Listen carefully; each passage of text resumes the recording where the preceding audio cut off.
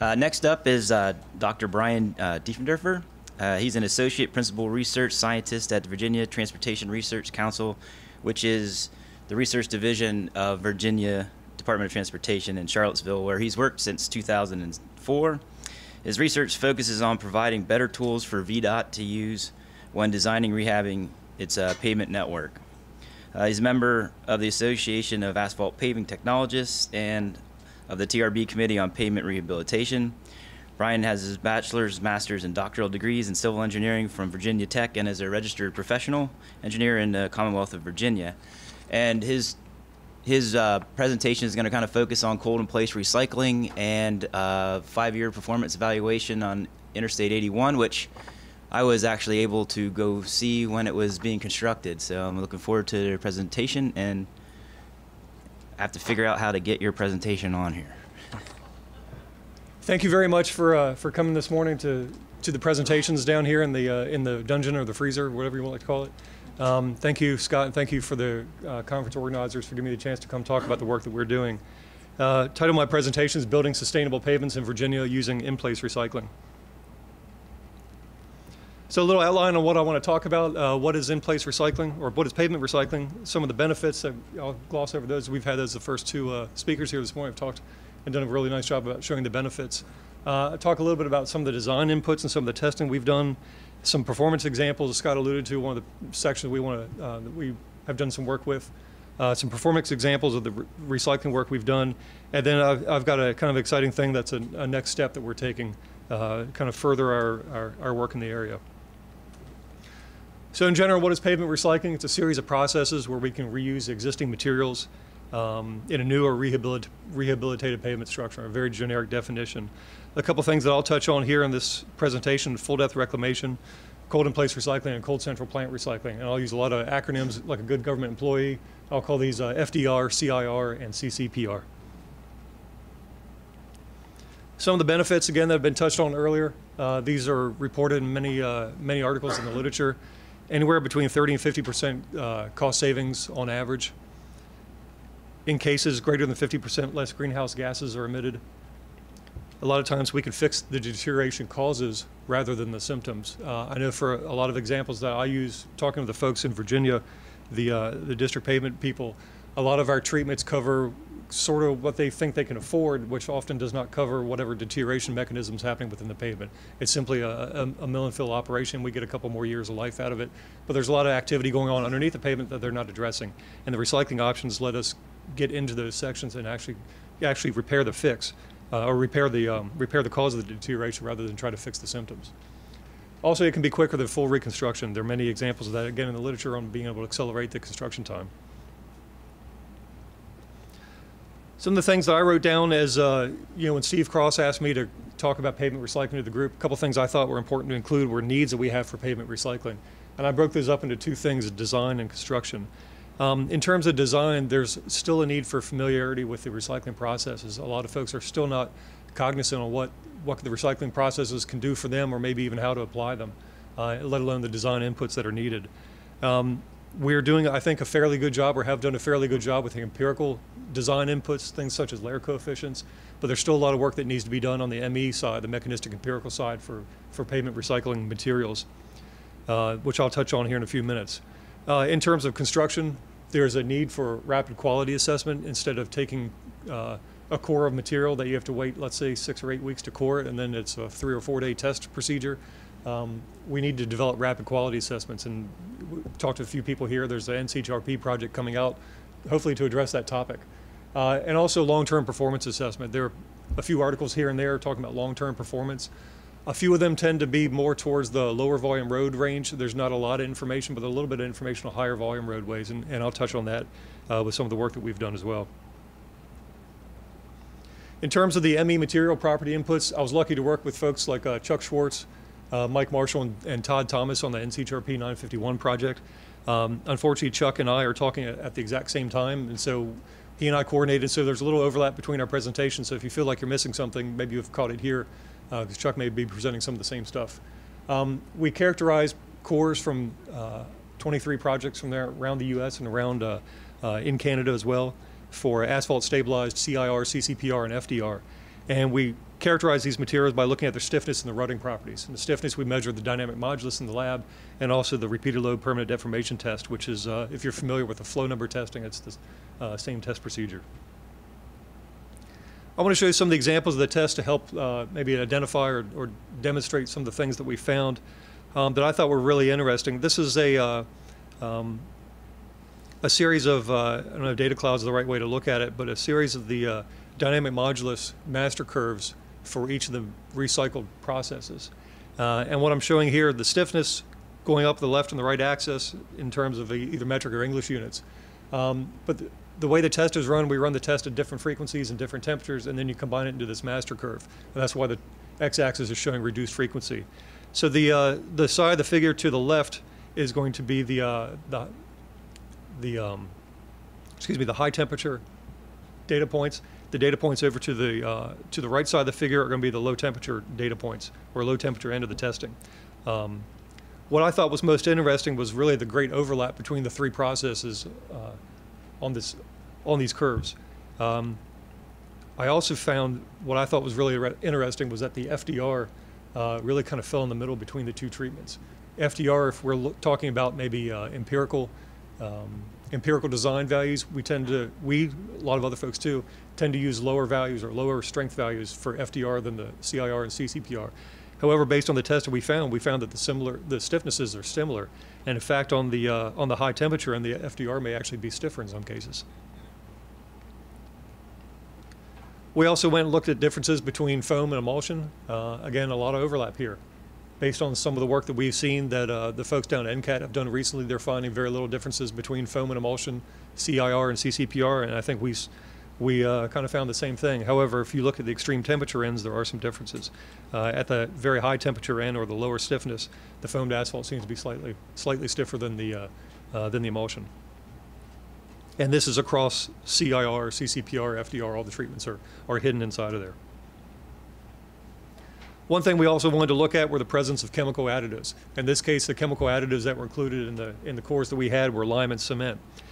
Thing we found very interesting is that even though these cores were collected somewhere between 12 and 24 months after construction, we still found a stiffness difference when the chemical additives were used versus when they were not used. A lot of the literature, and in fact the working guide on cold recycling talks about how chemical additives are used for early term strength. Well, we're showing through the research work that we've done that there's a long-term benefit as well. So you can see, especially at the high temperature end on the left side of the graph, that the chemical additive stiffness is much less than when lime or cement were used. Also interesting, the amount of overlap, especially towards the low temperature end and also between the lime and the cement itself. It's difficult to show the permanent deformation data. I'm trying to show it the same way, but there's so many overlapping lines that it's kind of difficult to see what's going on. If you're familiar with the flow number test, this is really the same thing, except we don't identify a flow point. What we're trying to do is test these materials and carry out the test for as far as we can go. These tests were all done confined, 10 psi confinement, which we think more realistically represents what's happening in the field. And as you can see, the data, again, there's a lot of overlap in the data, which we thought was very interesting. One thing I want to point out, and I don't know if I've got a laser pointer yeah, I do. The FDR is within this window, these blue lines in here. So as you can see, similarly to the dynamic modulus data, the dynamic modulus showed that the FDR tend to be stiffer. The repeated load permanent deformation testing showed that the FDR had less deformation than the CIR and the CCPR. Again, kind of counterintuitive to what we might ordinarily expect, but interesting data. One thing I did do is we did some similar work on a 25 millimeter base hot mix asphalt mixture that we use, or a series of them, and I put the average numbers in here, and that's where they fall in. So the permanent deformation resistance of the recycled material is very similar to our base mix asphalt mixtures that we normally use. Or excuse me, these are my color codes, and when I put in the base mix, that's the black with the yellow outline, that's our base mix results from 3 or 4 different base mixtures averaged together. So again, very, very comparable to the recycled materials. However, again, the big caveat that I want to put in here is the tests were all done confined. If you test these materials unconfined using this test, the recycled materials perform very poorly. But I think the confined test really simulates better what's happening in the field. So a couple of performance examples that I want to talk about. mentioned the Interstate 81 project that was constructed in 2011. And then we also sponsor 3 test sections at the NCAT test track, the National Center for Asphalt Technology. Both of these are very high volume sections, lots of easels being put on these pavement sections. And the way I've been thinking about these, that if we can show that recycled materials and recycled designs can work in these environments, then we can go just about anywhere else with them. The Interstate 81 project was constructed in 2011 and carries about 24,000 vehicles a day with about 28% trucks. So it's about 6,400 trucks per day directionally.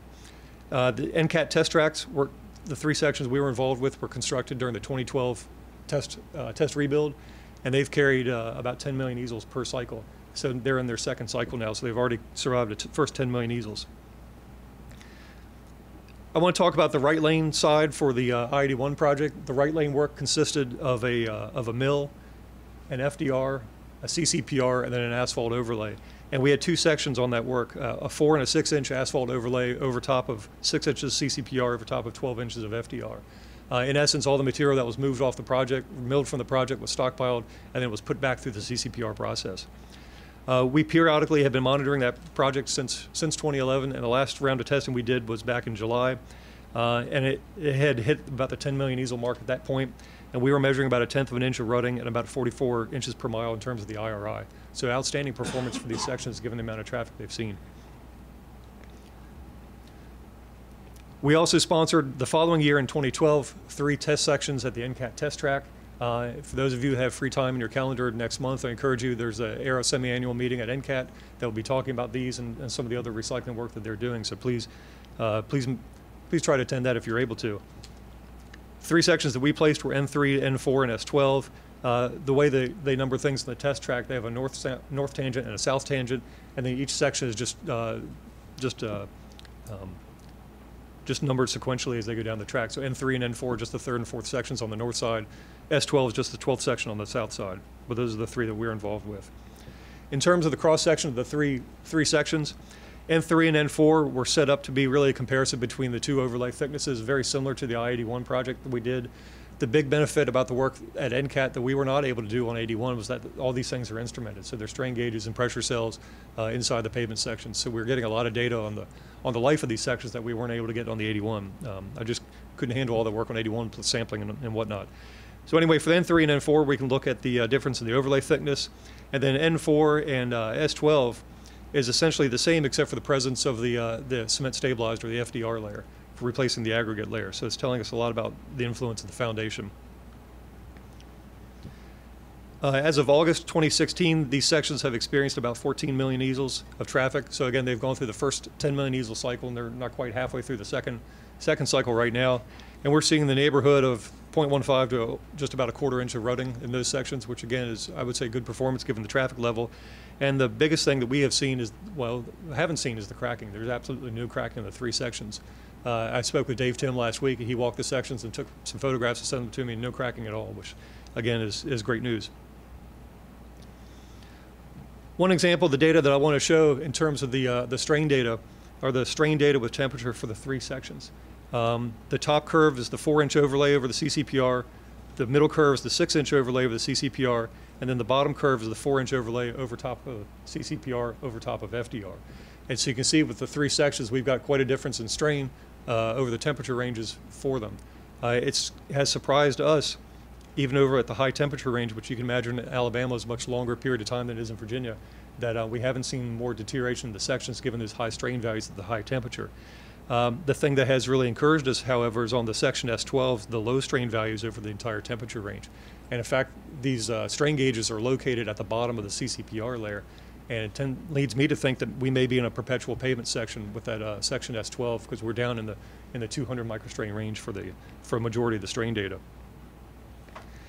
Interestingly enough, a paper that Dave Tim and his folks had presented at one of the long life pavement conferences a few years ago looked at 2 different sections they had, N8 and N9, that were a 10-inch asphalt and a 14.4-inch asphalt, and the strain data really lines up pretty well for the sections that we put in, which I thought was very interesting. It's something I haven't gone through and worked on yet, but we could do cost comparisons between these sections. What I would say so far is similar performance, but we could look at cost comparisons between these sections, see what kind of cost differences there might be. Work to be done yet. Thinking a little more about that section S12 of the NCAT track, if we take the amount of wrap that we used in the surface mix, which I believe the upper layer may have been a 15% wrap because it was an SMA, so we don't put as much wrap in the SMA. The bottom layer, the second asphalt overlay layer was a dense graded mix and probably had 30% wrap in it. The CCPR, of course, was 100% wrap, and then the FDR was the existing aggregate on top of the subgrade, so it's 100% recycled material. If we average all that stuff together, the design on this section has an average of about 81% recycled material. And so if you think about rebuilding sustainable pavements or even constructing new sustainable pavements, I think this is a great opportunity and a great way we could be doing it. In addition to some of the strain data that I showed, I think we may have a perpetual design from this. So taking that same idea, we were presented an opportunity, or we kind of stuck our foot in the door. There's a pavement reconstruction project happening on the eastern side of Virginia, down in the Williamsburg, Norfolk, Yorktown area, where they're taking the existing Interstate 64 that's 2 lanes wide in each direction and adding a full lane to the inside and a full 12-foot shoulder to the inside of that. The existing pavement consists of a jointed concrete built in the late 1950s, and an executive decision was made to replace that concrete, totally reconstruct it. So we went and talked to the folks that were in charge of this thing, this design build project, and said that, hey, what if we did something similar to what we did at NCAT? What would you think about it? And so we made a presentation to them. So again, adding 2 lanes to the inside, and then they'll shift traffic to those 2 lanes and then reconstruct the existing 2 lanes and eventually open up 2 full-size shoulders on either side of the 3 travel lanes, both directions. It's about 7.08 miles, so if you count all the lane mileage together, it's about 56 lane miles worth of work. And the project, using this design, 4 inches of asphalt over 6 inches of CCPR. On the new pavement side, the contractor elected to use a cement-treated aggregate foundation.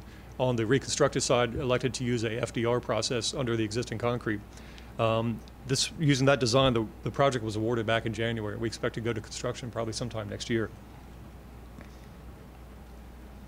To put some numbers on it, we found, I think the number probably I'm most comfortable with is the cost savings number, the 34% cost savings per square yard based on the conventional design that we had anticipated using, and then the recycled design that was actually awarded on the project. The environmental greenhouse gas reduction in terms of carbon dioxide equivalents, 90% reduction is probably probably optimistic. If you go through, this is based on some numbers that I took from a TRB paper where they looked at CIR rather than CCPR. There's not a lot of information out there on CCPR environmental reductions, and so I probably should have looked a little harder before I pulled the presentation together. If I were to do that, and looking at some of the work that Chuck Schwartz has done recently that I think he's actually talking about in this session right now, if we were to use his numbers, we'd probably be in the 45–50% neighborhood. So it's somewhere in between these two. It's still significant. It's still something, unfortunately, that we're not counting as an agency, as a DOT, these type of savings. If I had not been able to show cost savings on these, I don't think we'd really be going forward with the project, but we were able to show significant cost savings. Stepping back to the project, one thing I don't mention in here is the cost savings number. The cost savings number we calculated was about $10 million on this one project, essentially from replacing the conventional with the recycled material. The project quantity for CCPR on this project is 168,000 tons. 168,000 tons of CCPR, quite a bit of material.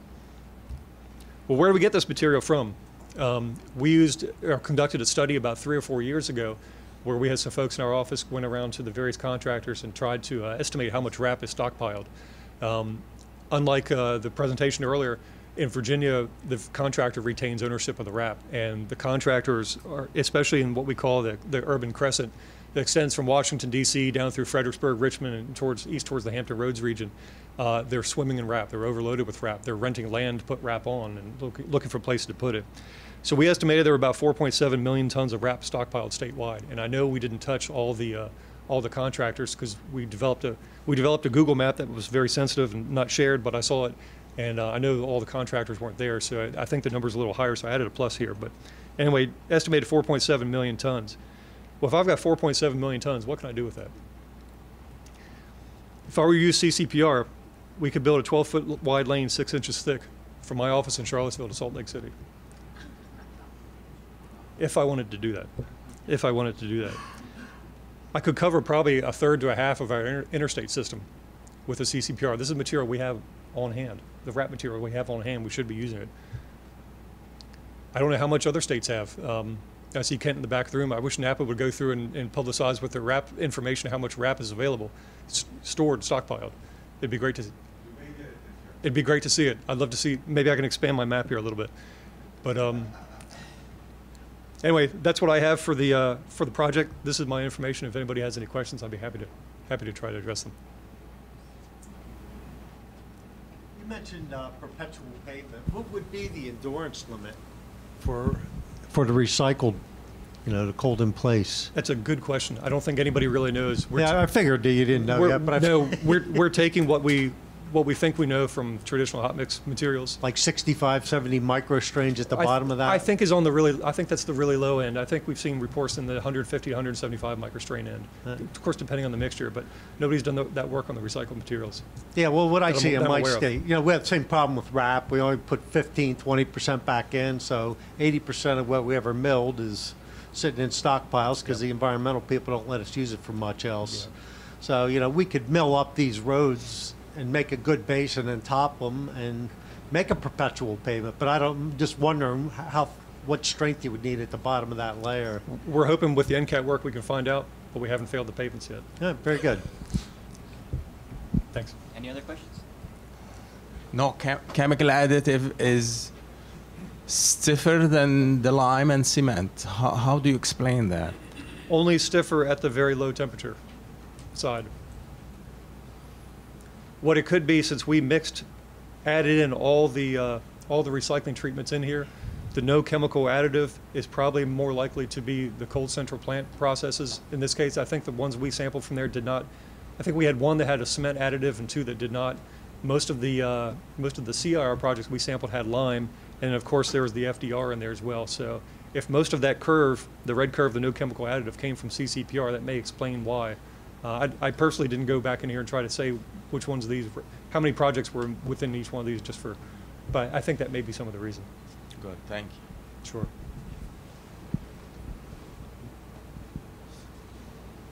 Going twice. All right, thanks, Brian. Yeah, thank you.